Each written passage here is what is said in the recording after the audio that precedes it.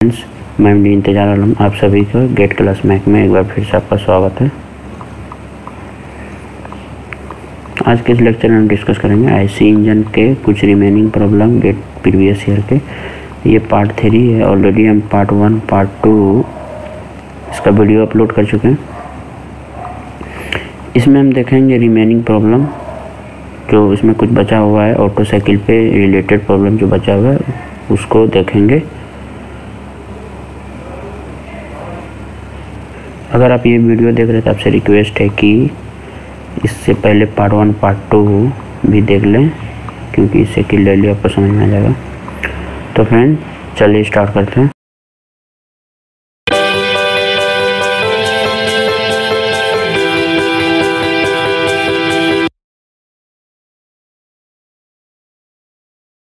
ये प्रॉब्लम बहुत इंपॉर्टेंट है। ये गेट 2004 में 2 मार्क्स का आया हुआ है। देखते हैं प्रॉब्लम क्या। N engine working on air standard auto cycle मतलब देखो ये इंजन है, ऑटो साइकिल पे वर्क कर रहा है। जिस cylinder diameter of 10 centimetre, stroke length of 15 centimetre, the ratio of specific heat of the air is इतना, if the clearance volume is 196.3 centimetre cubic centimetre and the heat supplied पर KG of air is 1800 kilojoule पर KG kelvin, the work output पर KG of air पर cycle पर KG of air. इसमें मतलब work कितना work हमको इस साइकिल से मिला, इस साइकिल से वो फाइंड करना है इसमें।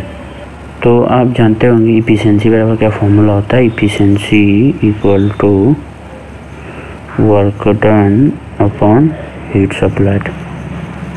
पहले से इसका क्या करेंगे, इफिशिएंसी फाइंड करेंगे, उसके बाद वहाँ से वर्क डन निकाल लेंगे, वर्क आउटपुट क्या है। तो इफिशिएंसी निकालने के लिए अपने को कंपैरिजन रेशियो चाहिए। तो देखो सबसे पहले उसमें जब भी प्रॉब्लम में क्या हो, सिलेंडर डायमीटर स्ट्रोक लेंथ दिया हो, वहाँ से आप सबसे पहले स्ट्रोक वॉल्यूम आप फाइंड कर लें।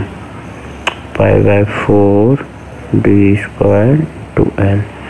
π/4 डायमीटर कितना दिया है, सिलेंडर डायमीटर 10 सेंटीमीटर। देखो यहाँ सेंटीमीटर में है, यहाँ पे क्लियरेंस वॉल्यूम क्यूबिक सेंटीमीटर, तो इसको चेंज करने की जरूरत नहीं, उसी में लिख दो 10 का स्क्वायर इंटू स्ट्रोक लेंथ कितना है 15 सेंटीमीटर।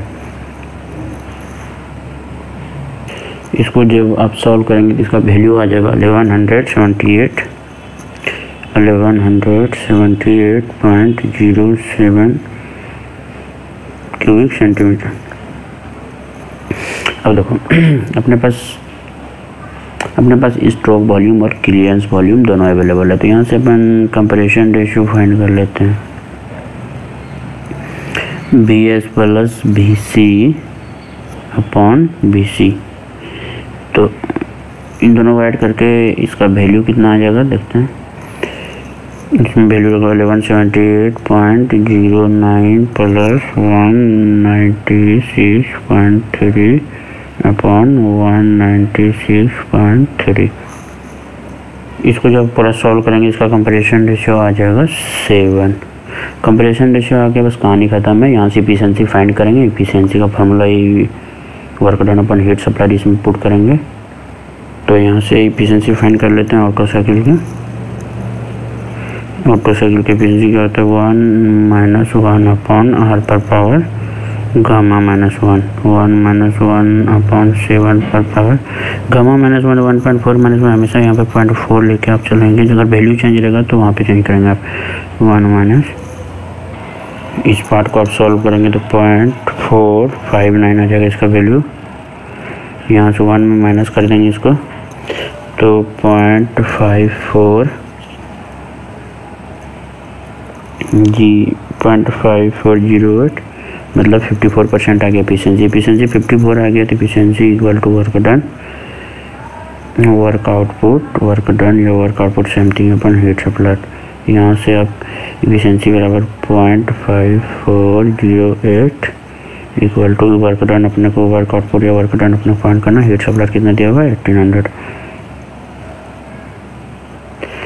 इन दोनों मल्टीप्लाई कर लो, यहाँ से वर्क डन आपका निकल जाएगा। तो यहाँ से जैसे इसको मल्टीप्लाई करेंगे तो अपना वर्क डन क्या हो जाएगा, वर्क डन आ जाएगा 973 0.5। तो देखते हैं इसका कौन सा ऑप्शन है। 973.5 kg इसमें kg का